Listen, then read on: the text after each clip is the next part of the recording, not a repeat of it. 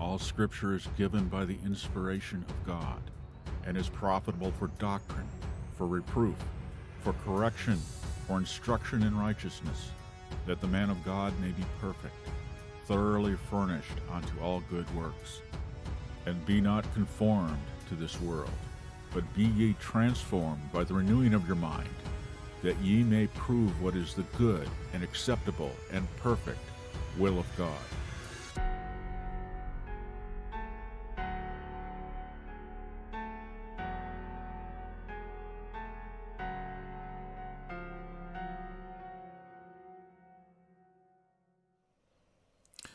Welcome to Thinking Biblically. This is Monday, the 25th day of September in the year of our Lord 2023. Well, let's start with the Scripture. That way people that don't watch very long will at least find out what's important. So, of course, they might tune out that much earlier. Book of Revelation, chapter 3, starting at verse 1. This isn't the subject exactly, just one phrase out of this. But this phrase is mentioned 4 times in 4 of the letters to the 7 churches. Now, these were 7 actual churches that were connected with John the Apostle during his exile. Yeah, at Patmos, they were basically within like 100-mile radius or less of the island of Patmos. And they would send messengers, messengers, that's the word, angelos means messenger, to John, bringing provisions. He was not provided food and clothing by the authorities. He was put out there to die. Sooner the better, as far as they were concerned. So they would bring him food and clothing, what he needed, and they would also bring communication and bring communication back to their churches. So these are not 7 church ages. These are 7 churches that existed simultaneously, real churches. But their message is applicable to every church, everywhere. But don't believe the nonsense. Though there's 7 church ages, that somebody made that up. Well, it seems to fit. Well, yeah, you created a paradigm and then you fit the evidence into it. A narrative, as I say today. To the angel of the church, to the messenger of the church of Sardis, write. That's what the word means. Angels, supernatural angels, are divine messengers. Messengers from God, spiritual messengers. These things, but you don't need to, John didn't need to write a letter to an angel. Why can't translators just use some common sense? These things says he who has the 7 spirits of God and the 7 stars, in a vision earlier in this book. I know your works, that you have a name that is alive, but you are dead. Well, United States, evangelical. There's a name that says that you're alive, but you're actually dead today. Be watchful and strengthen the things that remain, that are ready to die. For I have not found your works perfect before God, complete before God. Remember, therefore, how you have received and heard. Hold fast and repent. Therefore, if you will not watch, I will come upon you as a thief, and you will not know what hour I will come upon you. You have a few names, even in Sardis, who have not defiled their garments. They shall walk with me in white, for they are worthy. He who overcomes will be clothed in white garments, and I will not blot out his name from the book of life, but I will confess his name before my Father and before his angels. He who has an ear, let him hear what the Spirit says to the churches. 4 times in the 7 letters, we see the phrase, hold fast. Hold fast. And you could look at all these letters and see how of the 7, only 2 have no rebuke from Christ. The church of Smyrna, which was persecuted, and the church of Philadelphia, which Christ had no complaint about either. But the majority of them, yeah. A couple he has nothing good to say about at all. But this is not about the book of Revelation per se, in this particular text. So, what I want to talk about is, in a sense, what the book of Revelation talks about, what also Christ talks about the end times, and where we are today, and why we can't live in the past, and why we have to deal with what we have, why we have to hold fast. This is a time to hold fast to what's been delivered onto us. It's not a time to build. This is a time to hunker down. And some people, you cannot. Jesus said, in the last days, the love of the majority of Christians would grow cold. See, not unbelievers. Unbelievers have no love for God. Love for God is something God gives. But believers, the love of the majority is, I believe, the best way to translate that right there. It says the many, literally, but that is usually an expression for more than half, will grow cold. Majority of Christians. Because of the exploding, the multiplying of lawlessness. And certainly, I was thinking back to about 2015, we began experiencing this utter explosion of lawlessness at all levels, starting with the Supreme Court. Their ruling on, Obergefell ruling on gay marriage. How that there was a constitutional right to sodomy. That was unique, truly unique, lawlessly unique. The fact that even the court recognized that this was contrary to 6,000 years of human civilization, but nevertheless, let that not hold us back. See, the utter casting off of restraints that we see prophesied in Psalm 2, where the nations cast off the cords, the restraints, the shackles of God. Say, no, we're just going to do what we want. We don't care. Well, that's also a prophecy. It talks right there in that psalm about that happening, and then the Son coming, the Son of God. Kiss the Son while you're yet in the way. In other words, make your peace with God, with Christ, before. See, what's happening, this is happening on the very verge of God's judgment. As Christ said, as the prophets say, as the Psalms say, as the apostles taught, in the last days there will be this explosion of lawlessness. This revelation of the man of sin. Man, the sinner. Not an individual, but humanity, the true nature of sinful humanity, unrestrained. You understand? That's what Paul's talking about in 2 Thessalonians. He's not talking about an individual that people call the Antichrist. The Bible nowhere says there will be one Antichrist anyway. Already in John's day, many had arisen.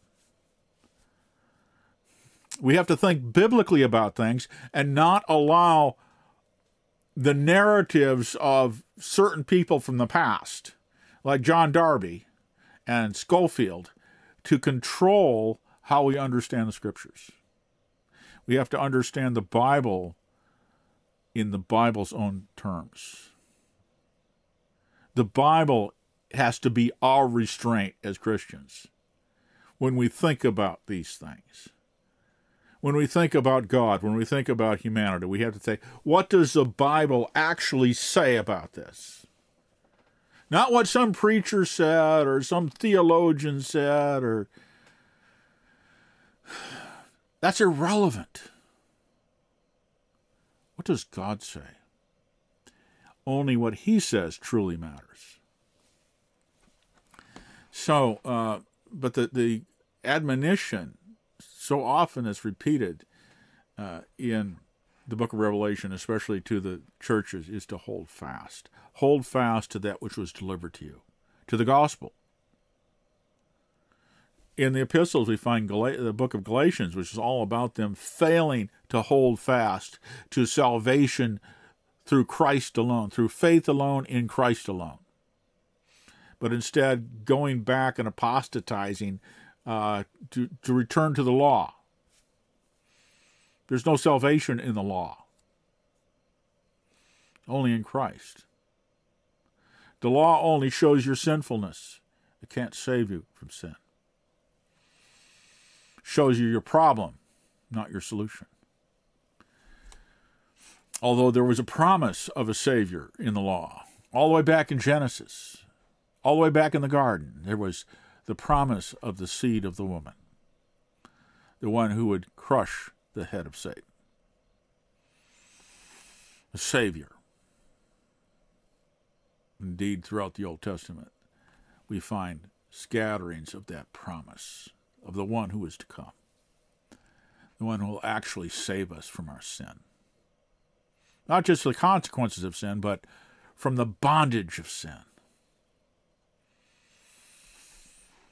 So, let me take that down.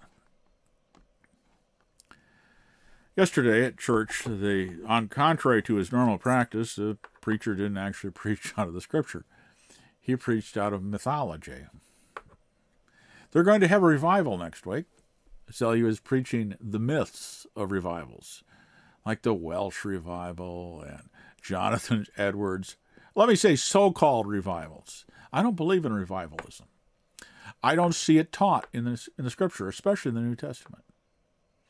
And indeed, the pastor's text was from Psalm 85, where it mentions one time in there, contrary to the context. I mean, it's not contrary to that context, but the pastor was using this out of context. Revive us again, O Lord.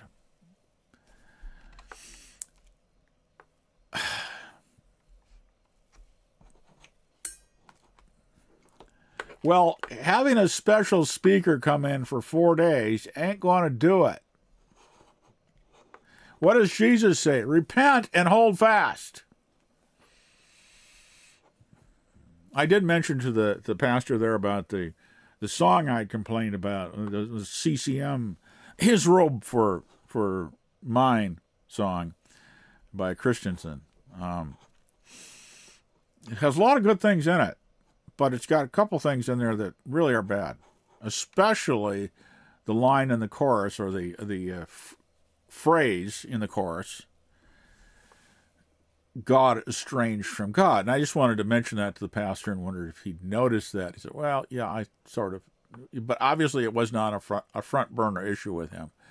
I had the impression that he'd rather not talk about these things. He had other things in his mind, okay? I'm not critiquing him particularly on that. He agreed with me, but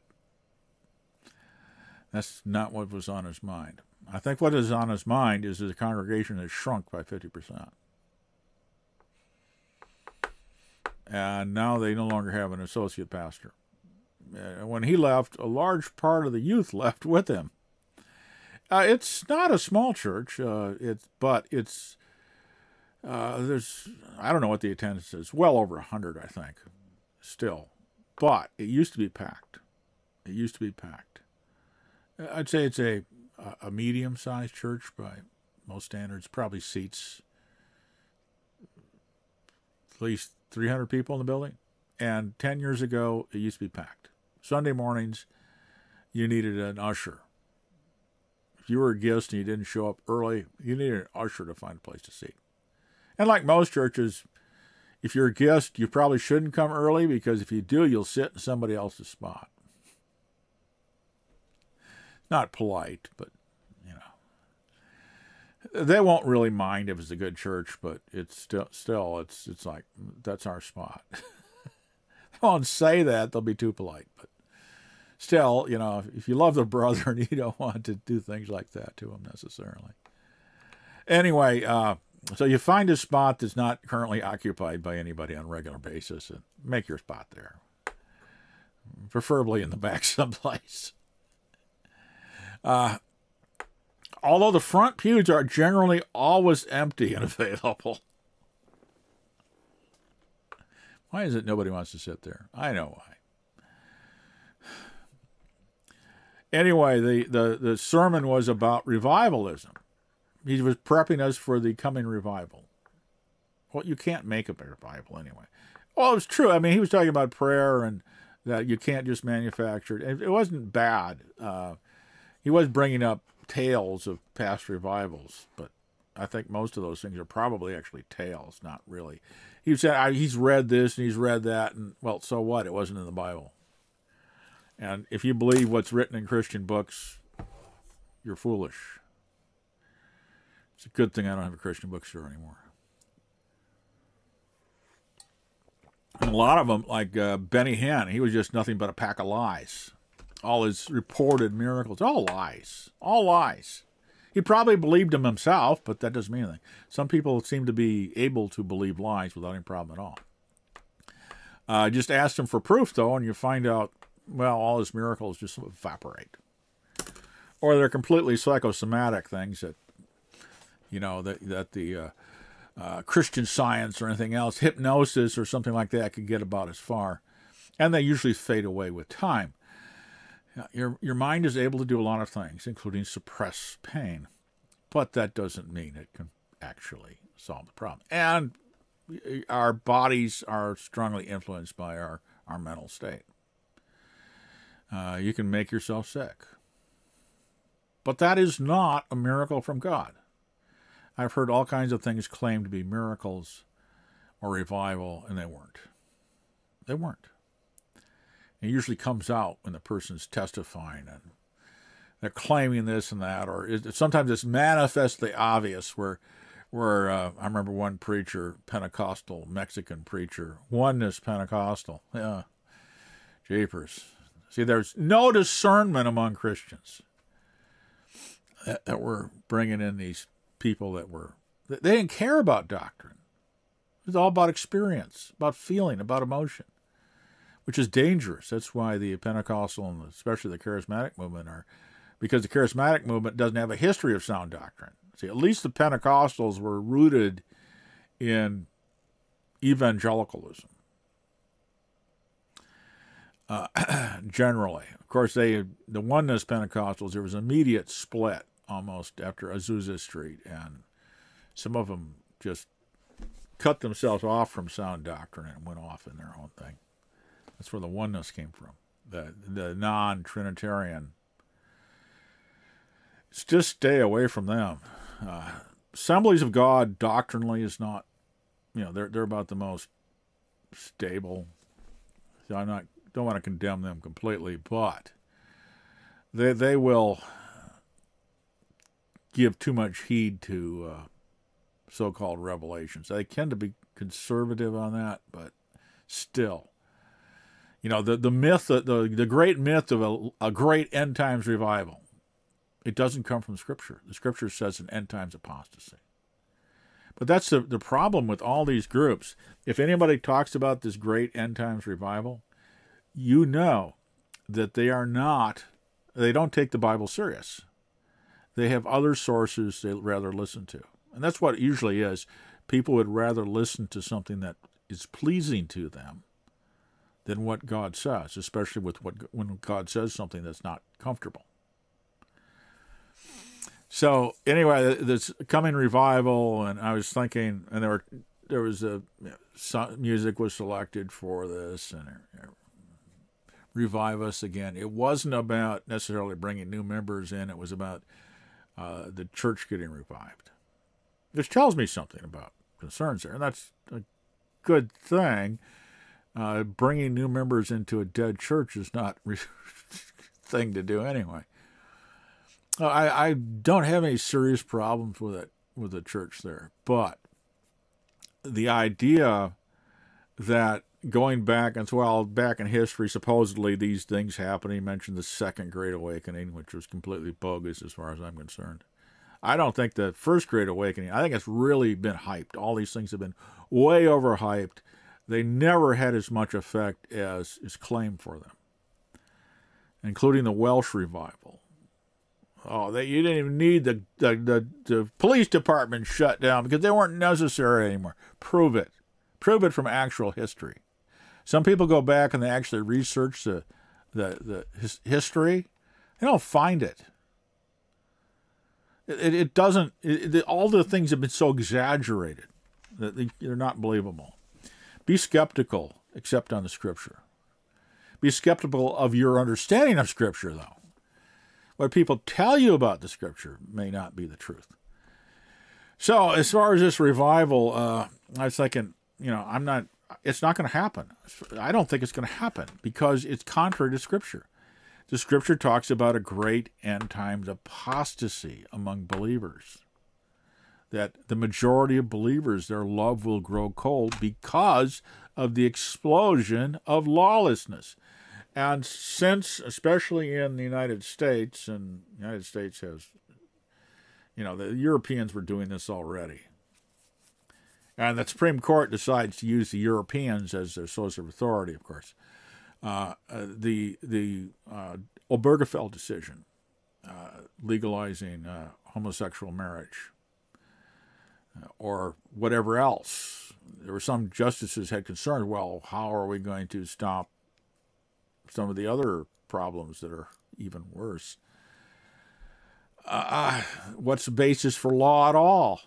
Well, that the Scripture prophesies this very thing. The nations cast off God's restraints.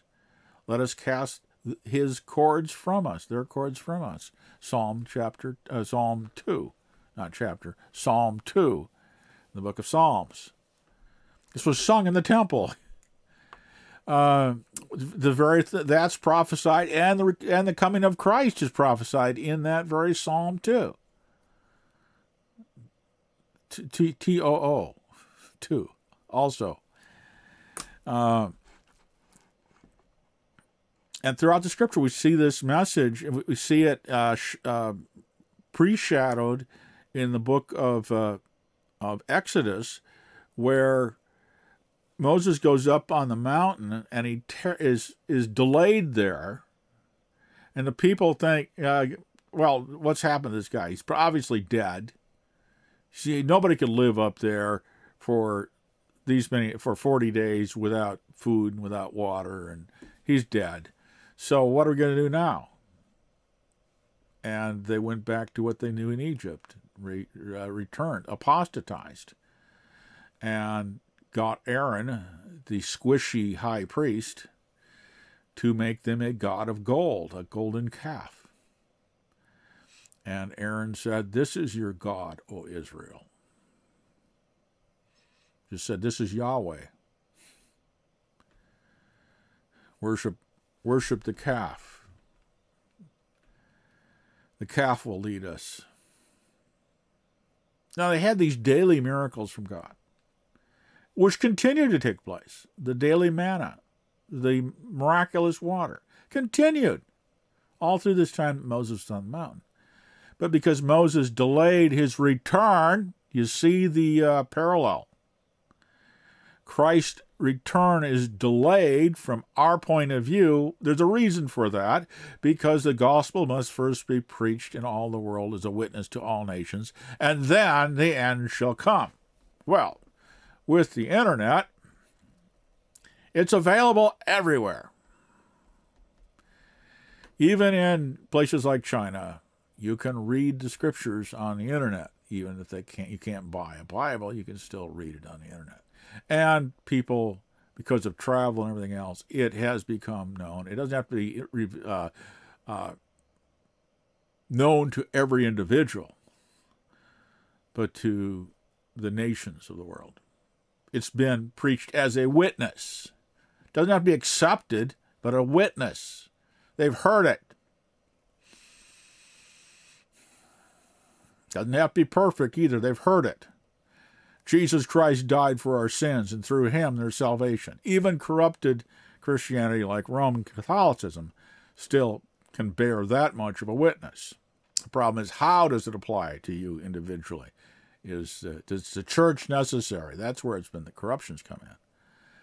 Not the basic fact, not the basic theology. No, it's the additional necessity of being in communion with the Pope. No, that's where the problem comes, and things like that. That if you trust in the church rather than trust in Christ, you won't be saved, because that's not where salvation is. It's not in a human organization. Jehovah's Witnesses, it's not in a human organization. It's in Christ himself. But they don't have to understand that. They don't have to understand the details. Just the witness is that Jesus Christ, the Son of God, came, died on the cross for our sins, and through faith in him, you can be saved. That's the message. God has made salvation available to all. Free. No charge. Grace. That's what grace is. Not at our expense, at his expense. The expense of Christ, who had to die on the cross, that we might not have to. So that has gone out into all the world, and now we see this apocalypse of evil, this apocalypse of lawlessness that seemed to arise after 2015, in the last, the end of Obama's second term, with this explosion of lawlessness, so the presidency, the courts, all the way down. Lawlessness has always been present, but this explosion of it, and in the Western world in particular, the new morality, shall we say, the new Antichrist morality that is throwing off the restraints of God completely in every area, including physical creation, natural gender. Just discarded it. It means nothing. Utter lawlessness, disregarding reality itself. They cannot accept verse 1 of the Bible. In the beginning, God created the heavens and the earth. They just won't do it. Another manifestation, the lawlessness of science. It's everywhere. This explosion of lawlessness. Again, it's always been present, but the mystery of iniquity has always been present, but now it's exploding. And it's a revelation. See, the mystery of iniquity has become the apocalypse of iniquity.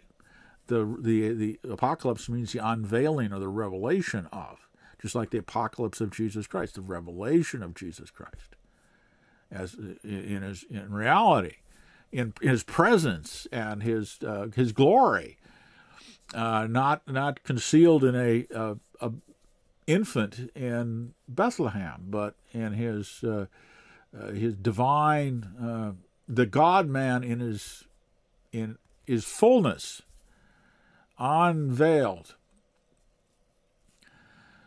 who is coming again. But before the revelation of Christ becomes a revelation of this lawlessness.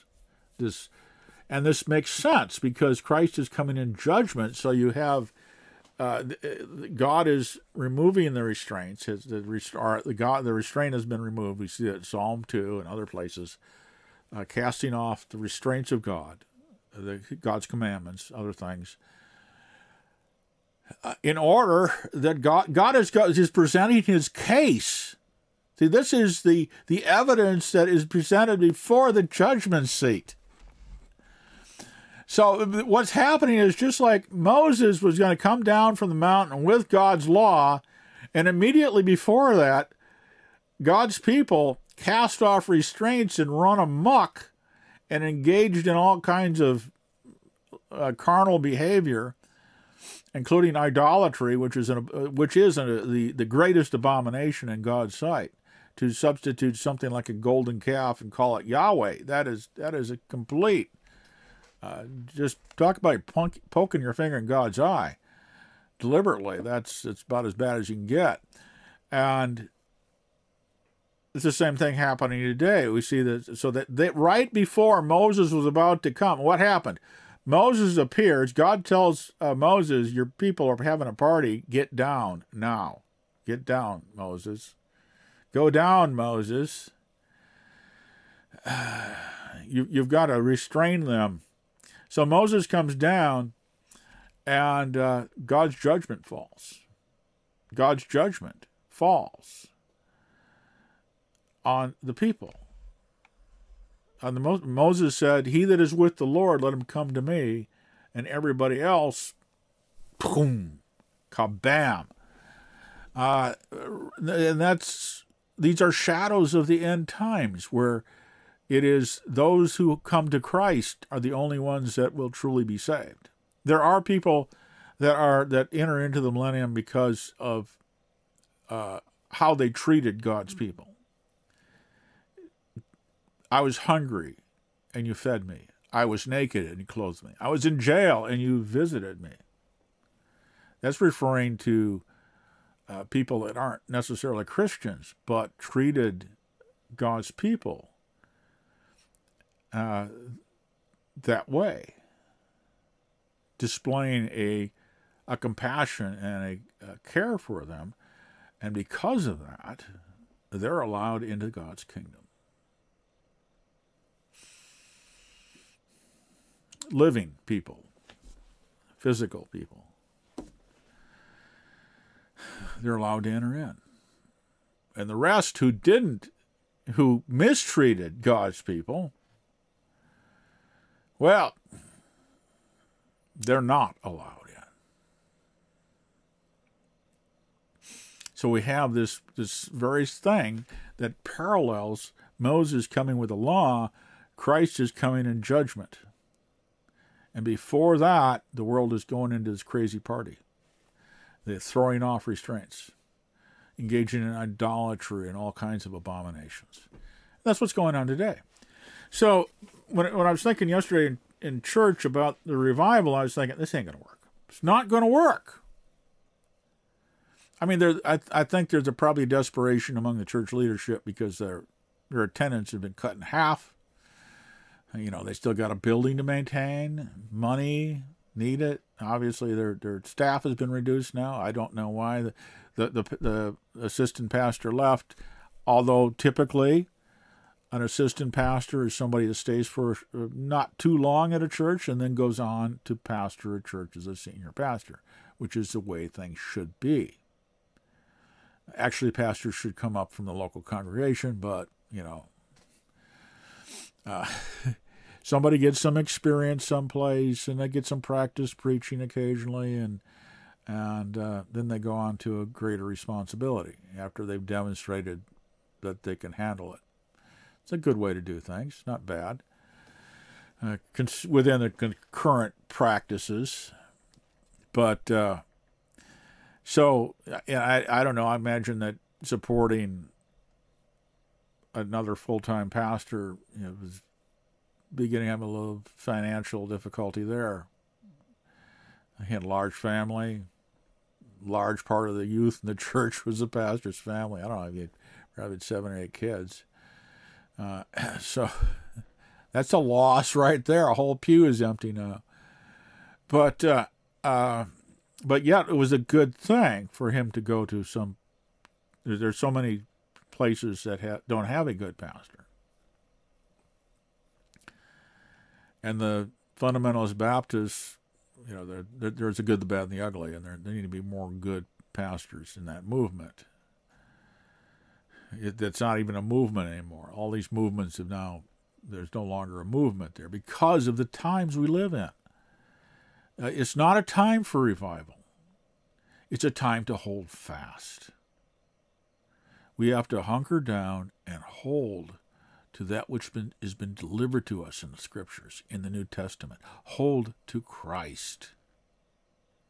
And don't expect some great end-time revival, because that's not what the Bible tells us. It's a great apostasy.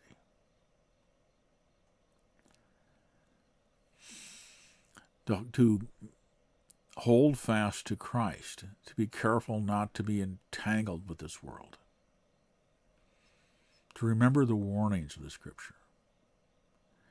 Because this explosion of lawlessness immediately precedes the return of Christ. There's never been a time in this world like this time. And I suppose you could say that about every time, but the signs of the end are on us. Don't listen to the Bible prophecy teachers that have this scheme called dispensationalism.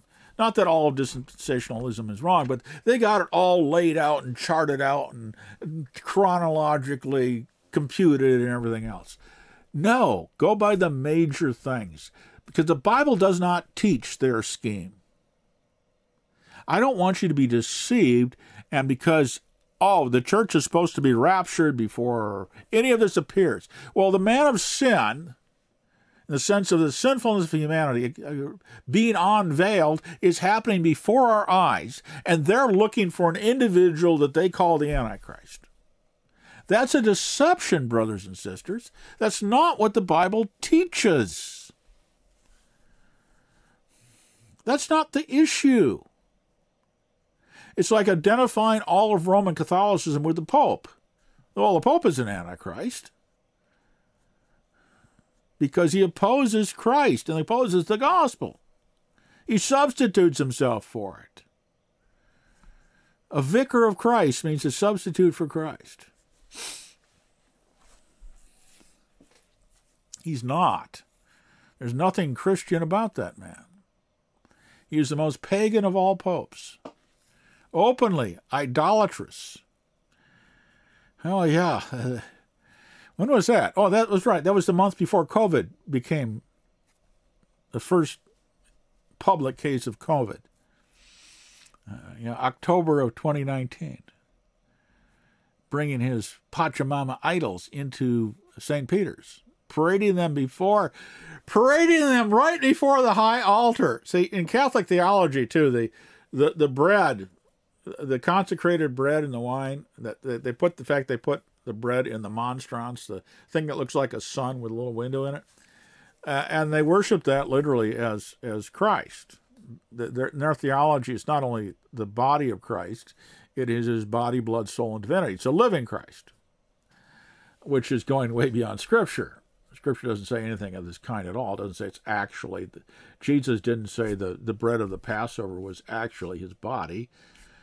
Is means represents, too. You have to go within a rational, you don't go into weird metaphysical transubstantiation ideas when the language permits a sensible understanding. He was identifying himself with the Passover. He was saying the Passover is really about me. Not just about coming out of Egypt, it's coming out of the world into God's kingdom. So I am the Passover. This bread represents me. This wine represents my blood, the blood of the new covenant. See? But carnal human beings can't take the truth. They don't like the truth, so they invent their own ideas. Anyway, how did I get on there? This revelation of the apocalypse of evil is the common end times sign and the apostasy of many believers, or most believers. I don't like most is, to me, most means like 90%, but the majority of believers, more than 50%, would be the safest way to say that. Because when the many would be a literal rendering of it, and that usually in Greek means the majority. These are the two real signs of the last days. The things we can know for sure, other than how to interpret the visions of John in the book of Revelation, which are, let's me say, it's a little bit difficult right now. It's when it happens or after it happens. Okay, oh yeah, now I see.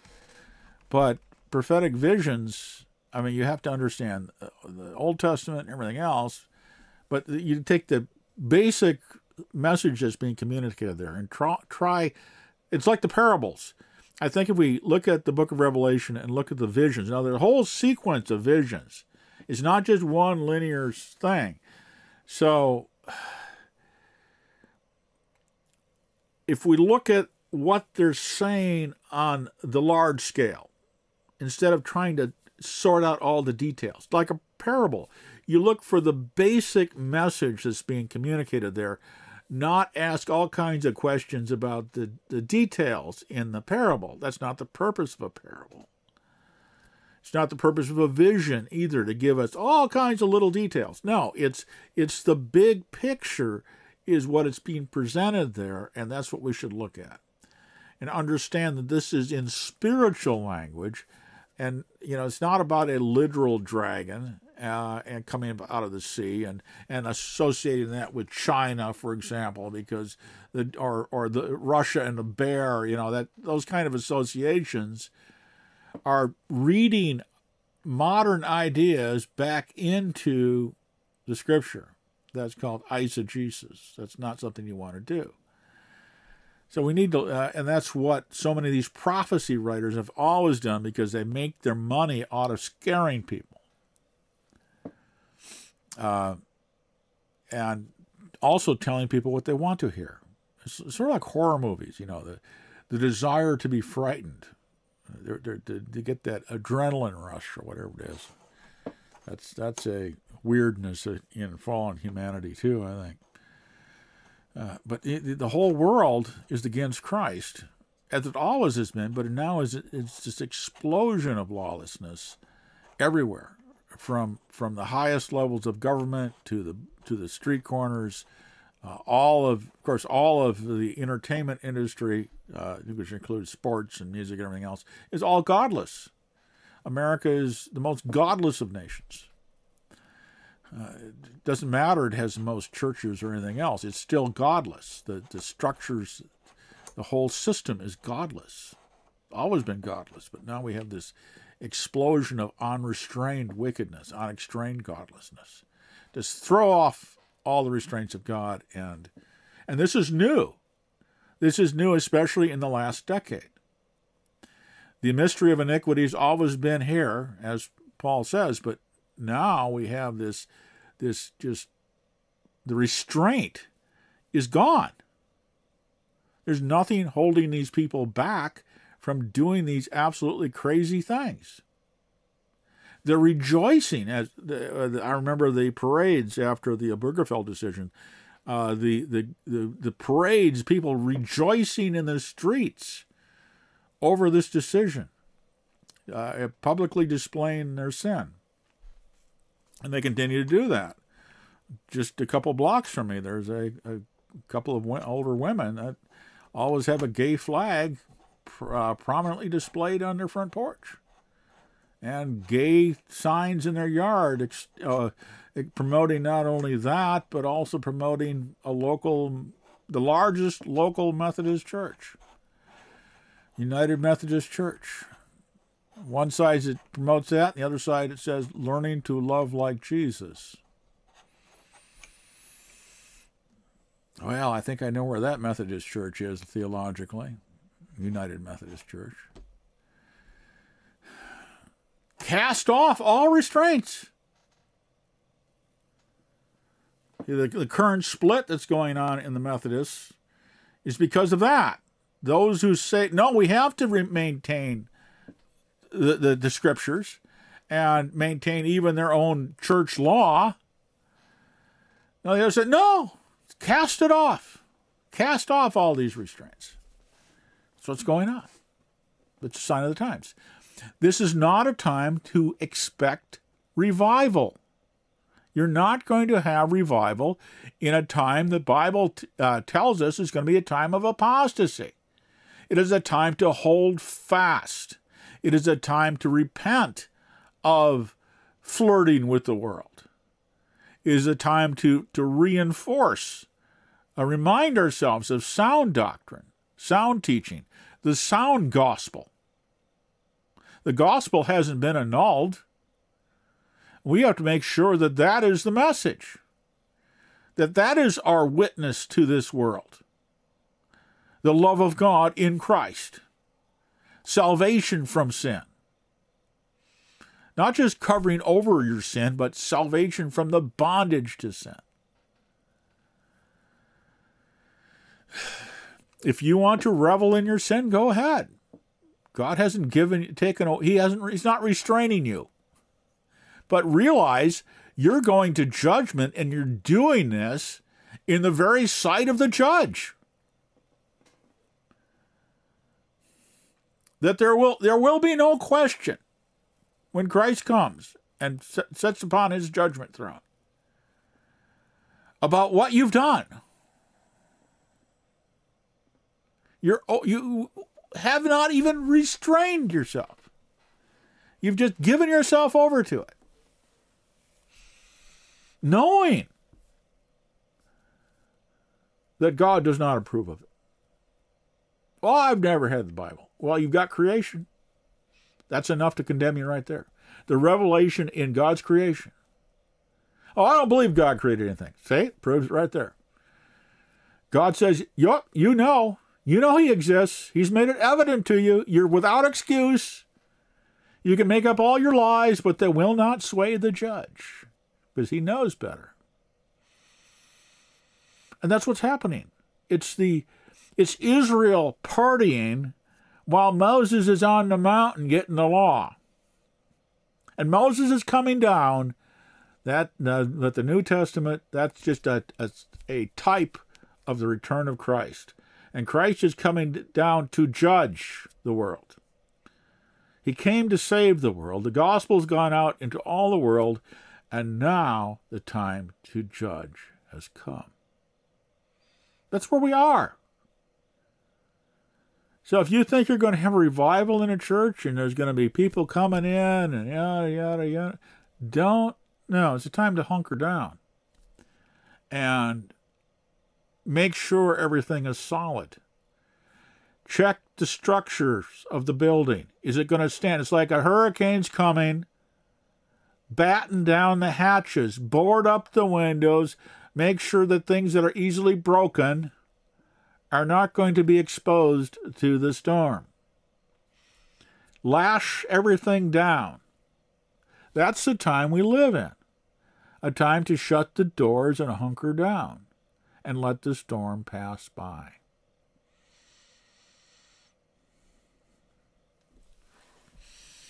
That also brings up another parallel in the Old Testament. This parallel to the Last Supper, the Passover. Come into your houses, mark the door with the blood of the Lamb.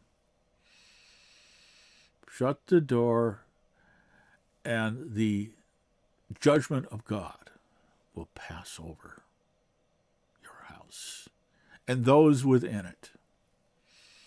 But those who are outside the blood of the Lamb, death struck, the death of the firstborn.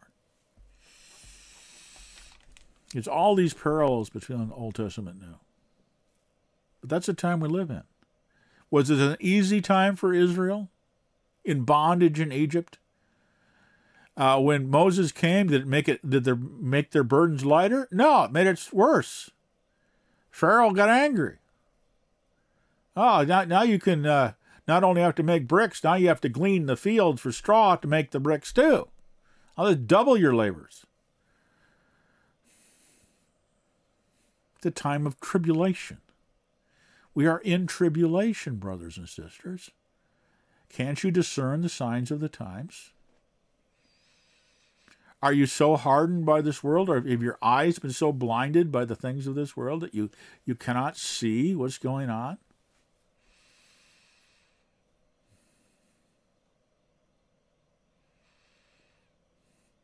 It's time to make sure